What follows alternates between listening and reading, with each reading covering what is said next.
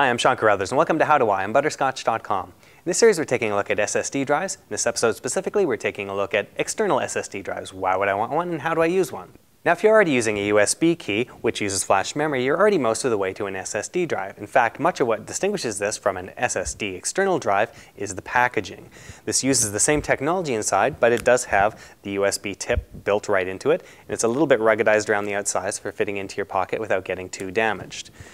Now, SSD drives are often ruggedized a little bit more, but they're built into a bigger package, and they're usually higher capacity as well. So while these ones typically come in capacities of maybe 1-2 gigabytes, higher if you're a power user, these ones come in capacities of 64 gigabytes or more because you want to store a lot more data externally than you would on, say, a USB key.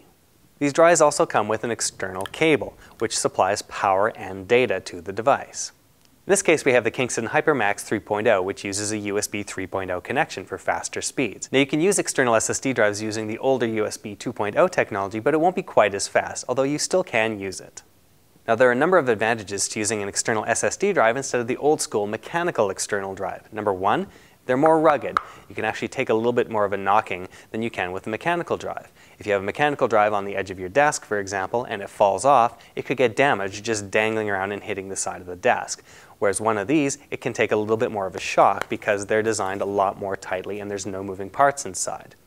Number two, because they're all electronic and no moving parts inside, it runs cooler than an external mechanical drive, and it also uses less power. So if you're pulling all of your power off the USB bus and getting the power straight from your notebook computer, it won't claw back on your battery quite so fast as a mechanical drive. Of course, the lack of moving parts inside the SSD drive also means that you can actually create a much smaller device as opposed to the mechanical drives, which require a motor and a bunch of spinning platters and all of that other stuff. So you can actually get a much smaller, more compact and portable device when you're going to SSD.